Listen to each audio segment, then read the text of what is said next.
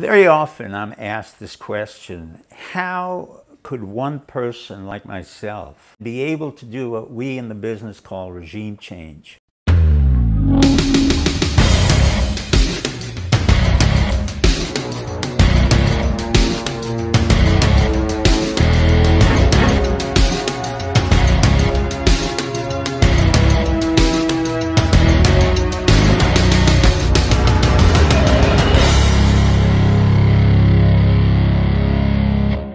Very often I'm asked this question: how could one person like myself, who was trained both in psychiatry at Harvard and had a PhD at MIT in political science, understand the dynamics of a great country like the Soviet Union and be able to do what we in the business call regime change, or the takedown of the Soviet Union?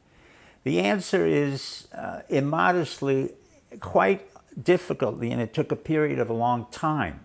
Basically what happened is when I was drafted into the military and then I was assigned to the National Institute of Mental Health, I was sent overseas into the Soviet Union, and there I worked with the heads of psychiatric hospitals, in particular the Kachenko Psychiatric Hospital, which was the primary hospital where the KGB and the GRU, which is Soviet military intelligence, incarcerated a lot of the political dissidents in the Soviet Union in the 70s and 80s.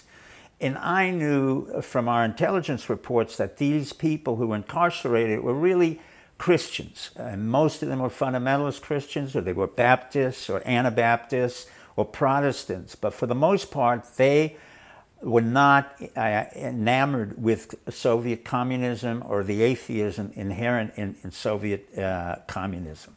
So what happened is the KGB and the GRU incarcerated many of these political dissidents in psychiatric hospitals, and then they would apply different types of torture according to what they thought was appropriate to that particular dissident.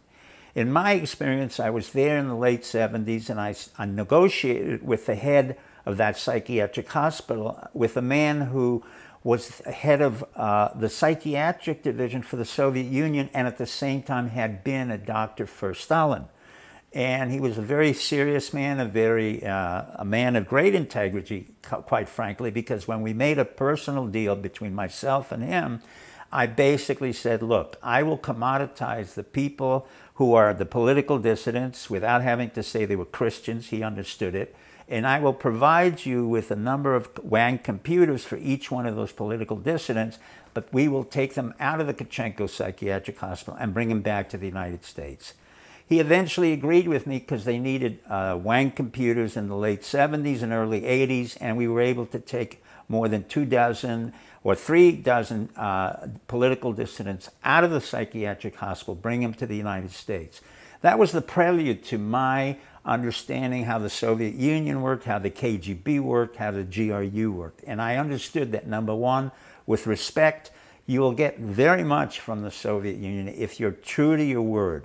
Secondly, if you know how to work the Soviets, or the Russians in this particular case, along the chessboard concept, then you would know how to apply some of what we call psychological operation methods into the Soviet Union. So what did I do? The first element that was important was the absence of religion in the Soviet Union. As you know, most of the Soviet Union was atheist. However, there was a strong underbelly of Catholicism, but more importantly, Greek Orthodox, Russian Orthodox concerns in the peasantry and the surrounding areas around Moscow. And what I did, and others who worked with me, the CIA, MI, and a whole bunch of Foreign Service officers, is we were able to get Pope John of Poland, who was an anti-communist, to start a rally of Catholicism around the borders of the Soviet Union, and he started to make a mass. And the mass translated and went over the border of Russia and started to instigate the rise of Russian Orthodoxy. And so religion became one factor which we stimulated in the late 70s and 80s. The second factor was that we had taken the head of the military, Admiral Akrameyev, We put him on one of our aircraft carriers and showed him how effective we were in landing and taking off on that aircraft carrier, in contrast to the Soviets, who really had a very hard time to be able to land and to take off. And we showed him what one M1 Abrams could do in terms of the T-72. The M1 Abrams took out about 5 or 6 T-72s within a period of 5 to 7 minutes. So the military component was totally neutralized without having gone to war. The third element was creating an economic hardship for the Soviet Union, which they really could not comprehend. At the same time, we were starting to fund a project which never came to fruition, which was SDI, or Strategic Star Wars. And the reason we funded that, and Reagan was effective in making it seem very real, was that we were forcing the Soviets, in particular their engineers and scientists, to garner a lot of money from the civilians so that they could build up their own military force against something that really didn't exist. So in effect, using economic warfare and techniques of economic warfare, we were able to destabilize the financial systems of the Soviet Union. Then the fourth part, the cultural element, was something that was a great concern to me, because when I was in the Soviet Union over those period of years, I understood that the basic rock and roll music of America, believe it or not, was quite revolutionary. And the KGB had a very hard time controlling those young people who belonged to the intelligentsia who loved rock and roll. And they would go into all kinds of subterranean clubs and create artificial bands that mimicked our own bands. And I began to understand that if we could infiltrate the country through their sailors and through Radio Free Europe and pump in a huge amount of American music, we could really begin to create a fissure within the young people who would split away from the old line communists.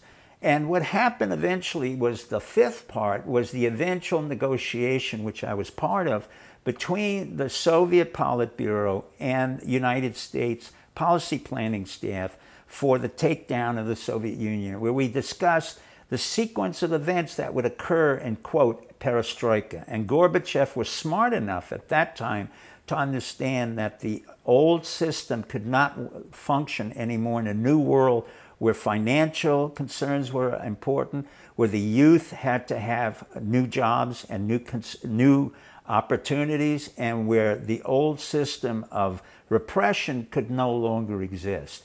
So through a systematic psychological warfare and then a psychological negotiation with the Soviet Politburo itself and the members of the Soviet elite, we were able to neutralize the Soviet Union and eventually allow the communist component to fall down. Some of that I described in my book, The Mind Palace. Some of it is described in the series in the Tom Clancy franchises. And Tom Clancy, I provided him with that information in his books, The Cardinal of the Kremlin. So I want you to understand that the Soviet Union had been changed because of efforts on behalf of the American government, not just me, but other people within the national intelligence organizations, the CIA, military intelligence.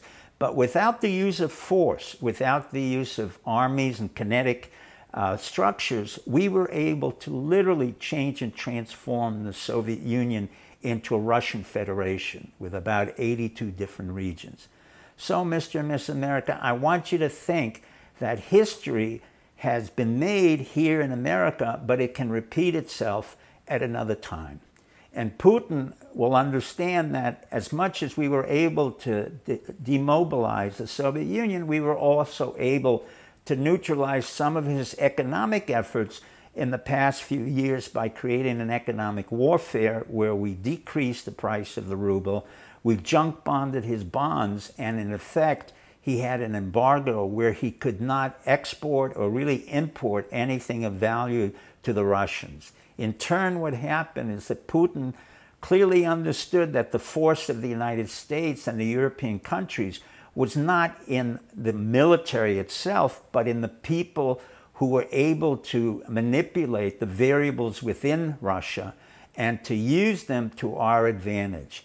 I do not gloat on this point. I do not think we are heroes, but I do say that the world has transformed from a kinetic force structure, that is military wars, to one where economic and psychological warfare become the predominant tools of a new generation.